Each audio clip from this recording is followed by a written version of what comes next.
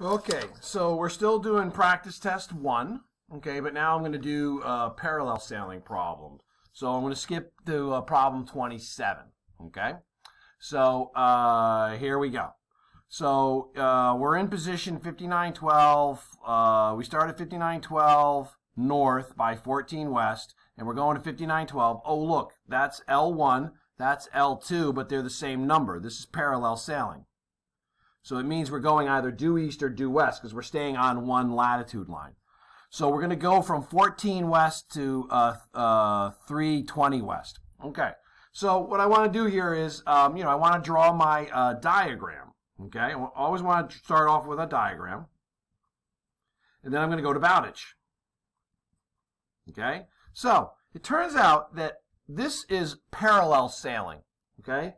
Which means we're staying on one parallel. So our latitude is never going to change, okay, as long as we go east or west, all right? And they're asking us to find the course and the distance. Well, to find the course, you might be able to see that this is actually east because my longitude was west, 14 west, now it's 3 west, so it's getting smaller. It means I'm going east.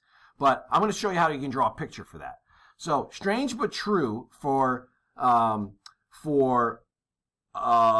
parallel sailing problem.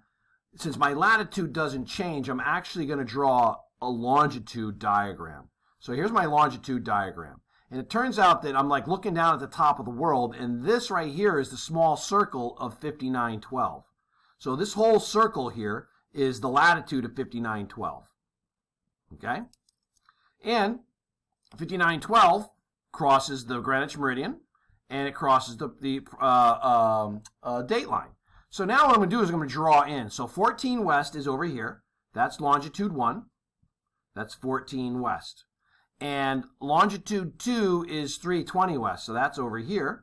So that's 320. That's longitude 2. Okay? So what they want to know is what is that course and what is that distance? Well, I'm going to go from here to there. So that is counterclockwise. That's east. So that's east, so that's 090. So CN is 090. That's the course we're doing, okay?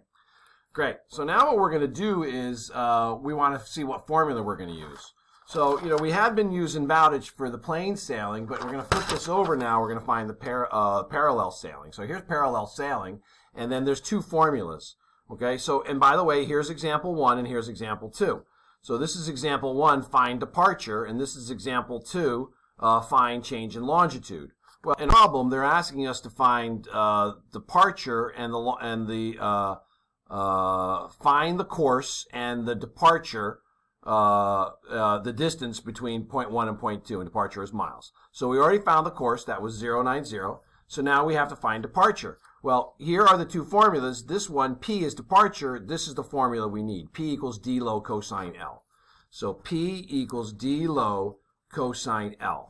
So now we're going to need to take our latitude, which is 5912, and convert that. Whenever you do a trig function, you got to be in degrees, decimal degrees. So we're going to have to take 5912 and convert that to degrees, decimal degrees. We're going to do that in a minute. And then D low. Okay, so, well, what's D low?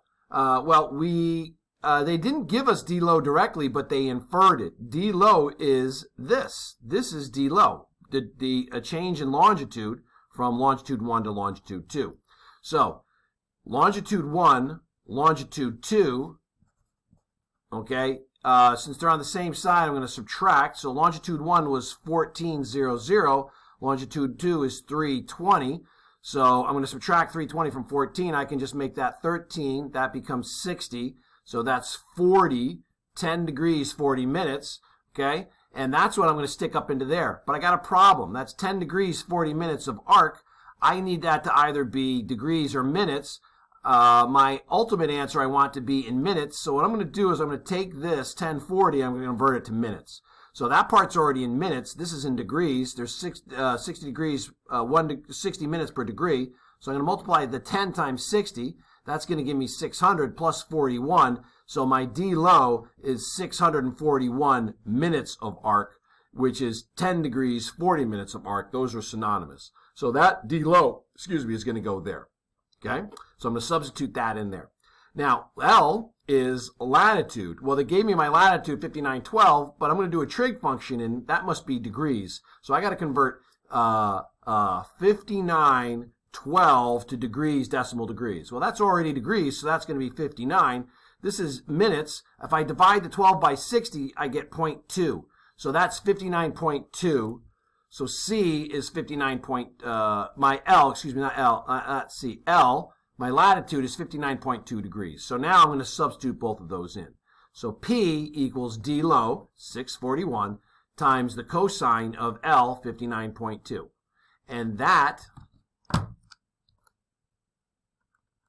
641 times the cosine of 59.2, and that equals 328.2. Okay? Does that make sense?